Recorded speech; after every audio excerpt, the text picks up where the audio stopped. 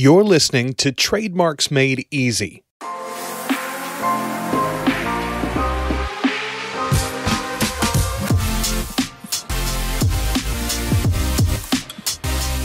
Trademarks Made Easy is the podcast focused on helping brand owners in the e-commerce space. With your host, Susie Hickson, the private label lawyer. But don't worry, you won't find too much legalese here.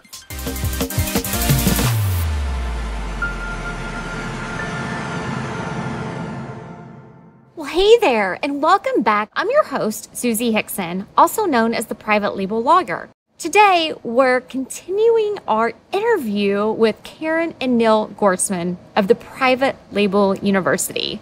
This interview was so much fun, and we had a lot of laughs. We actually ended up breaking it into two parts.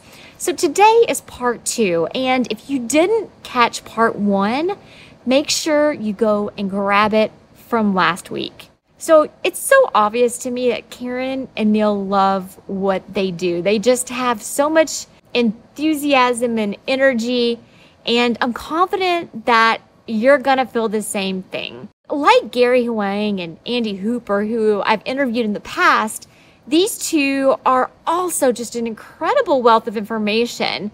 So again, make sure you grab some paper and a pen and go listen to part one if you haven't. And if you have, enjoy part two, and I will see you on the other side. Are you seeing more people move away from sourcing in China? And kind of along the same lines, is there much sourcing in the US? Like, what's the manufacturing status for the US? And part of the reason I'm asking this question, I think, is because I'm just curious, if this, and I know that we want to talk about this a little bit, the China-US trade war. I wonder if there's actually really any financial implications people are seeing. So they're thinking, well, maybe I will do some more local sourcing. I'm kind of curious as to what you're seeing along those lines. So I think the people not sourcing or afraid of sourcing in China are not going to be very successful in business because they're listening to media and all this stuff. But I feel bad for those companies because you're going to have a really tough time if you think that, you want to stop doing trade with China because, and a lot of that is just rubbish, really. But here in the US, of course, there's still places that you can manufacture stuff in and you can, still do business with. But there's few. That's the thing. It's very few. Do you want to comment on that? And it has to do with any product, no matter whether it be in Europe or Canada or Mexico, South America. It's going to come down to where your raw materials are from, where the best manufacturing capabilities are. They're not just in China. And people forget just because they see, on the media and YouTube that China, get things made in China. But there are many other places. And like you say, in the US, there are still manufacturing that's being done in the US. However, you have to look at the cost. If someone doesn't want to commit to buying 100 or 500 pieces and only wants to test 20 pieces, well, maybe it's better getting them done in America to get the product launched. And some of our clients, we actually recommend and work with them on just sourcing in the US and Canada and Europe because those products would just be better if they were sourced there. So, we don't always say, go to China and do it in China. Some products we don't recommend. Exactly. And it's perceived value too. If you can say this product is made in the UK or it's made in Brazil or, someplace else other than China, sometimes it's, it's made in Italy, it's made in France. And if the cost is minimal to have those produced there, then why not look for other places? But I think, again, we've been bombarded with the idea where make it in China, it's so cheap. And of course, now the problem, and as we get into talking about trade wars, where people are saying just get it made in these other countries because it's so much less. But there are barriers to that too. So let's talk about that because that is a huge topic that, honestly, we could do another podcast with. About the trade wars, right? About, China. Firstly, I just want to get it out there, just so you know. A lot of what people are hearing, first of all, tariffs and all those words that, Neil and I laugh because all of a sudden now they're sexy words that you would, have dinner over, tariffs. Tariffs have been around. It's not a sexy word. Show me your tariffs. Tariffs have been around literally since the beginning of trade. I mean, they have been. Like, do you want to talk a little bit about tariffs? Because I think a lot of what people are hearing is political, is politics. And they are being bombarded by the media, and then the media is creating this mindset about China and international business, and it's really it's all lies. I mean, and we were in New York, and we met with. There was actually a group discussion. There was some marketers there saying, "Oh, since Trump started implementing the idea of having tariffs," and I went, "What? Tariffs have been around forever." "Oh, no, it just started in the past year." I said, "You know what? Tariffs have been around since people were trading products." Since it was going from territory to territory, there were tariffs set up for protection of those territories. And it's the same idea in the United States, in China, and Canada. It's set up to protect companies and continents. And the tariffs change every single day.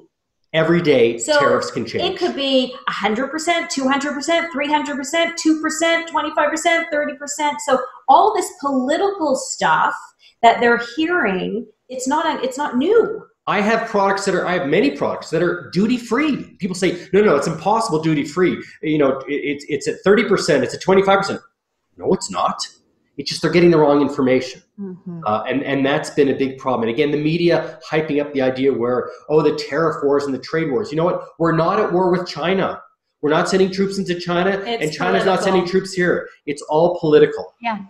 And the media loves anything that creates drama. If it bleeds, it leads. They just want more eyeballs, and So we've been getting the whole comments now of, I got to get my products made somewhere else. So my Chinese company is now going to set up in Vietnam, and then in Vietnam, I'm going to have it imported in, or I'm going to have my products sent over to Vietnam, and then I don't have to pay tariffs. Well, newsflash. You can't do that. And the government in China knows. We've actually had clients who have brought products over, have tried that. They're now clients, at the time weren't, who have done that, and were charged 2 tariffs, 2 duties. Mm-hmm. You just can't ship a product from another country to another country to avoid tariffs, to avoid taxes. You can't do that. It's illegal. And the government can't, it's not like, no one's going to find out if you do it this way. And if you keep it under here and under this value, everything that comes through borders is documented. Mm-hmm. And that's actually a good segue into, not only is it documented with where it's coming from, but exactly where it's coming from. So the government documents what company it's coming from, what supplier it's coming from, who is the contact person, their phone number, their address, what you bought, how much you bought, when you bought it, where it's coming into, everything.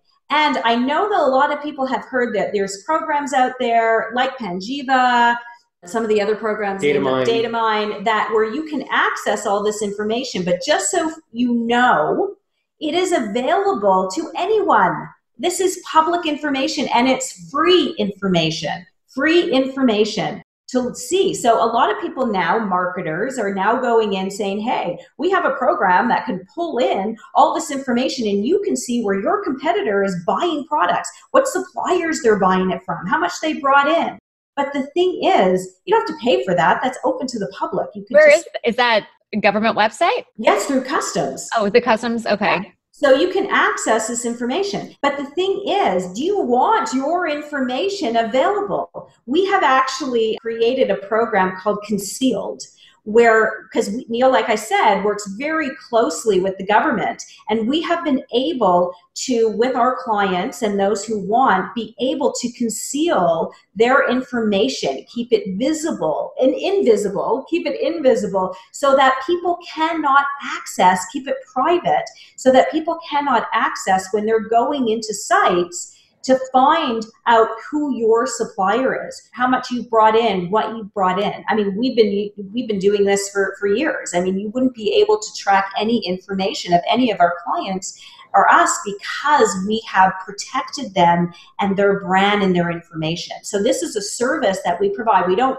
advertise it on our website. We don't do any of this, but this is a service that if anyone is interested in protecting so that other people, other companies or people searching for you and what you're doing, then please reach out to us. We have a Facebook page, Private Label University for the private labeler, and you can join the group and then private message us. And we'd be more than happy to get on a call with you and help you protect your information so that people can't find out where you're importing products from if you're importing. And it's so important with, everyone saying that there's so much competition, whether it be on Amazon or other online platforms, to guard, protect, and conceal your information so it's invisible to anyone else. Yeah. So it goes even beyond, protecting with a trademark or a patent. You now have to protect literally where your information and your source is coming from. And there are ways of doing that, and they're really simple, easy ways that we want to help people protect their rights. Mm-hmm. Yeah, I love that, and it seems like it would really give certain people a competitive advantage to kind of keep that information a little more closely held. Yeah. So anyone interested, message us and ask us about the program Concealed. Awesome. Well, that sounds like a really cool program. So thank you so much for bringing that up. Let's talk a little bit about let's talk about your China program. I've always been really fascinated about what you guys do there and about sourcing and product selection. It would be really great to know just some practical tips for that. And if anyone is interested in working with you all, particularly on sourcing in China and going perhaps to the Canton Fair, I think it'd be really helpful for people to kind of know a little bit more about that. Would y'all speak about that for a few minutes? Firstly, we go every year, have been going since the 80s. I want to try to go with you guys. I think it'd be a lot of fun. You have to. It will be so amazing. We'll have such a good time. So much stuff. But it's a great opportunity for someone either just starting and looking for products, or people who already have a business that are looking to add products to their business, or already have a business with a private label brand and you're looking for, additional suppliers, or you're looking to add to the brand. It's a great place to go. And China, like I said earlier, people should not be discouraged. And I know we get the question asked a lot, should we go to China? Absolutely. Why wouldn't you? That's really where a lot of the products are made. It's a trade show that is, how big is that trade show? How many football fields was that? Crazy. Over 7 football fields. It's more than huge. that. I think it was 60 or something they said. It's the biggest in the world. And it's like a month long, right? Or isn't it? So it works in 3 different phases. And that's one of the biggest things. If you don't understand the phases and how it works, you're going to end up at the wrong phase. And we have seen so many people try to say, hey, come with us to China. We'll be teaching you how to, work the fair or whatever it is at the Canton Fair. And then they send the people to the wrong phase. Like, really? So they don't specify that. Plus, they don't actually go into the fair with you. We actually partner you up with a team member. So you are working the fair with our process. And that's why we have 100% success with our students at the fair. But it's broken down into 3 phases. And depending on what phase you go to, what we do is we prep and teach you live and are with you through the whole process of how to pick the perfect product, how to do international business, how to source everything. But I have to say, one of the other things that we have seen, so the fair is twice a year. And if you are an online seller, okay, it is highly recommended that you do not attend the fair in October. It's really going to be a waste of your time. The Canton Fair was built and created for the retailer. Retail, when you get into retail stores, their projections for sales and private labeling products and developing products are on a totally different calendar than someone who's doing something like that online, like doing a business online, especially like an Amazon business. So I see a lot of people saying, hey, come to the October Fair. We're going to teach you this, this, and this, and this. It's like, okay, really? Good luck with that, because what happens is in October, it's the end of October, you get back, it's November, you just miss the best season. You don't have a product because you can't private label in a week. It takes a little bit of time and you miss that whole season. Then you get into holidays. Then you get into the Chinese holidays. Then you get a sudden, you're at the fair in April. Right. But yeah, you might as well just go in April to go to the fair. Right. But it is worth it to go. And it's worth it to go with the right people. And I'm not suggesting like, oh, you have to come with us, but we are the only program out there that actually does it with you, even inside the fair. Read the fine details. And that's where you need the help the most. You're not going to go all the way to China. Like, look at, what other people are teaching. You want to learn from top Amazon sellers? How is that helping you when you're in China? Learn that when you're in the US. You want to learn from, people who've been to the fair once or twice or 3 times? Good luck with that, right? You want to make sure that you're learning from people who have done it a million times over, and they're with you side by side holding your hand, not like, okay, go loose at the fair. That fair is huge, and no one speaks English. They learn some Mandarin really quick before. Right. Or even companies that take them in groups and they all walk as one group looking at the same clock. It's like, how do you get any work? Exactly. Yeah. So we're very specialized, but we're also very comfortable. I mean, we have a team.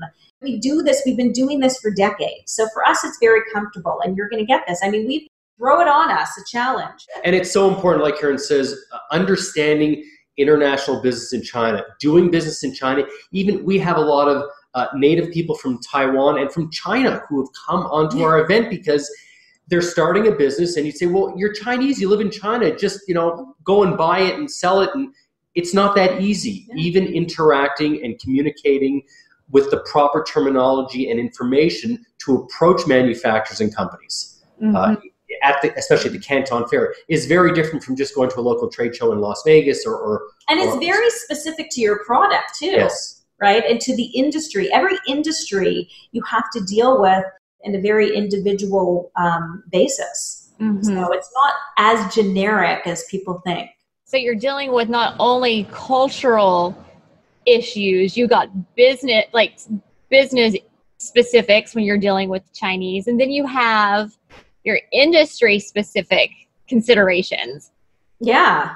And people ask me that I have conversations with clients sometimes about these, and I'm going to give a very big generalization, but I feel like my clients who have selected products that are sort of a lifestyle product, like they love a specific sport, so they're going to private label products that kind of relate to that sport. They seem to me happier, right, than people who just kind of do the product selection in a more methodical way. Do you all have any insight into product selection like that? Like, do you think it's better for people to have sort of a passion for their products? Or do you think they should take a more clinical approach to it? Well, the yoga. I love, firstly, that you brought this up because, again, going back to a lot of the noise on social media, find your product by jumping into this app program and see what everyone's selling, which is, when you look at the numbers, aren't even real numbers. Don't even get me started with that. And you're looking at all these revenue numbers that aren't real, and I'm going to pick a product based on that, and I know nothing about this and this and this, and then people are picking products like that. I mean, honestly, that is business suicide. So we don't recommend, listen, I mean, we've been doing it since the beginning of the internet. There was no apps. There was no extra features that I could go on to, it was microfiche and trade catalogs.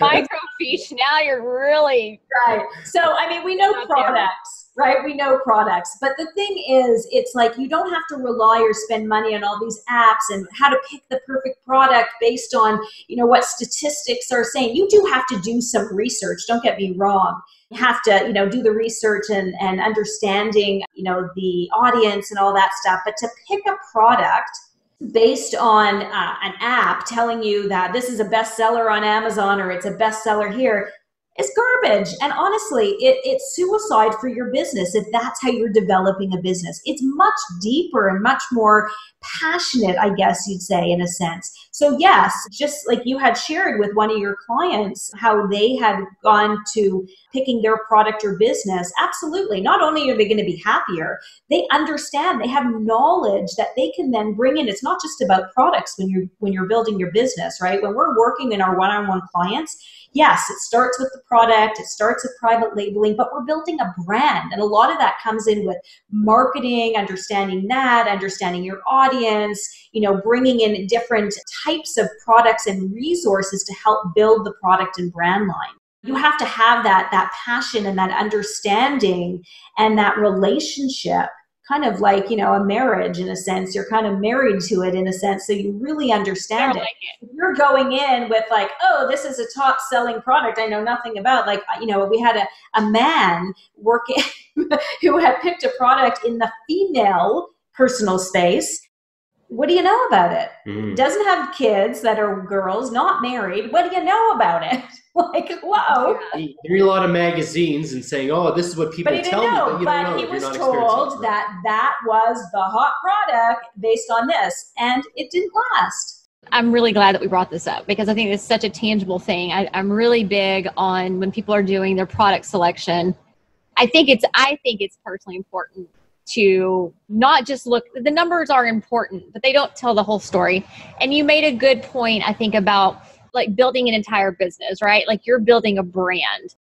One thing I've also noticed with this is when we're doing brand name creation, trademark creation, or what if they've done it, it's so much easier for them to come up with that name, because otherwise they're just kind of like picking a name out of a hat, right? And when you do that, you can't create any type of emotional connection with your consumer.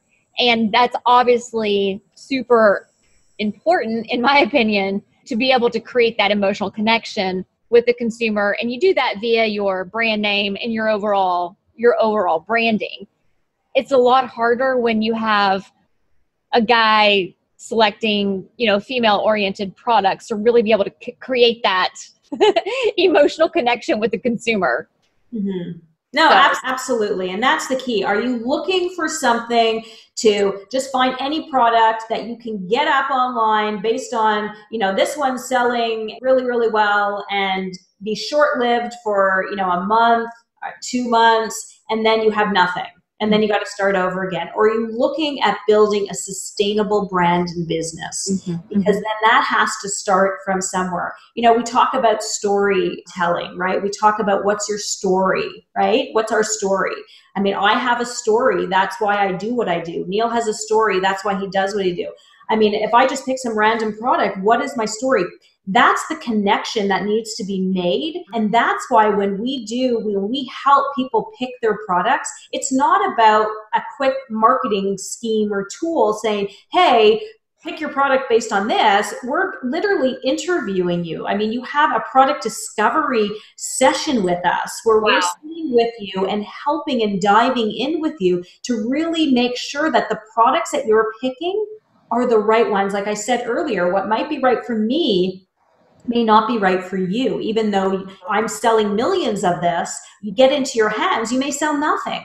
That's the biggest challenge, is that product selection. And if you don't know products and someone's teaching you that and they don't know products, and that's why it's so important, as Karen mentioned, the product discovery. And as you had mentioned, really having a passion for that product, because if someone says, well, I really have no interest, no hobbies, no passion, nothing, but I signed up for this program and it said, just choose these because they're best-selling ranks and it's popular on sale.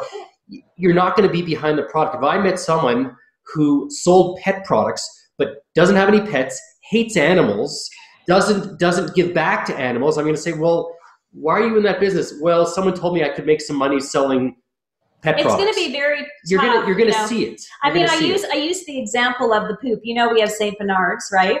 And they make big poops. Yeah. And so we go for one of our things that we do every single day together is we every morning after working out, we come together and we take the dogs on a walk for a mile. And second workout. And we take all 3 of them and we go and we pick up after our dogs. And every time we're walking home, I'm holding this literally like 2 bags because they're 2 baggers. And baggers. I am so passionate and in love with my dogs that I think I can sell their poop. I honestly think I could sell it too. And I know people would buy it. You know what I mean? We need to figure out a brand name. Someone is so passionate and understands and really has and knows their products and their brand, and there's a story and a history and a feel for it, you can really sell anything. And I think the consumer feels that.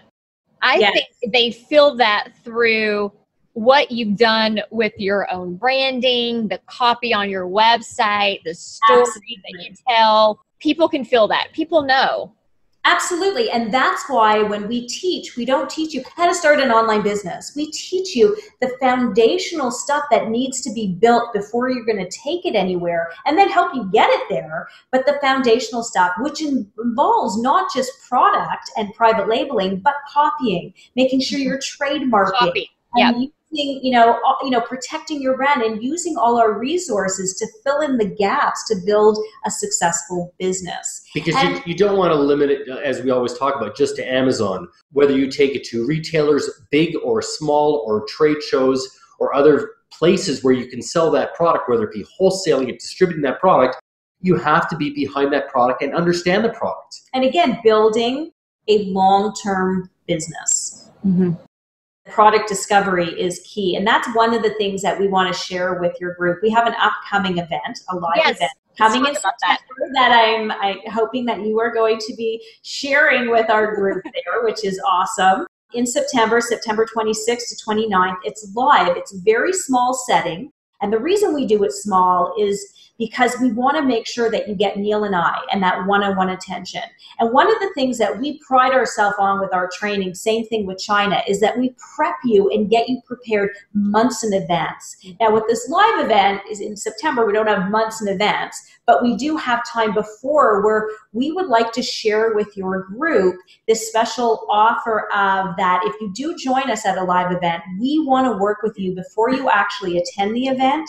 And we want to work with you one-on-one so that we can help you find your perfect product, do a product discovery session with you and get you on the right track to finding the right products that are right for you. And you're going to leave the session, not just with a product, but with product ideas, many of them, so that when we come together in this live event, what we do is there's no selling, and there's no speakers in the sense, it's just implementing. Working with you guys. Yeah, we just give you the blueprint. You're going to leave with your blueprint, and together we're going to personalize it for your business and then start implementing the process with you. And the best part is not only do we share our amazing team with you. Not only are we going to share you and you're going to be able to educate and share your knowledge, but we also share our logistics team. So we're going to give you your team, because a lot of people don't have a team. I mean, it took us 35 years, we've been vetting our team. And so we're going to share that. So being at the live event, like I said, when we do our training, it's not like, here's a piece, you got to buy something else. Here's a piece. It's everything. It's work. And you're going to get every tool and strategy and template and resource that you need in order to get your business going where you want it to go. And it starts with a product. So why wouldn't we help you find that perfect product? So will I make $10 million that weekend or the following weekend? Of course. And you only have to invest.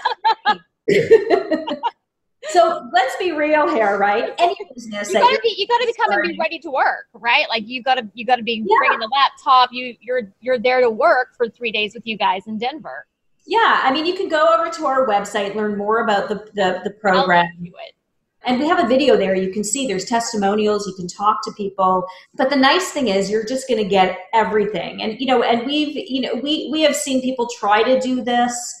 Other people try to do this, and it's just different. I mean, we're not, we've been to many, many events as well. It's not a selling event. It's not a speaker event. It's a workshop. It's work is the key word in there. So we're going to be working with you, but you are going to be so prepared before you even come that we're going to just kind of jump right in and start working. Be ready to go.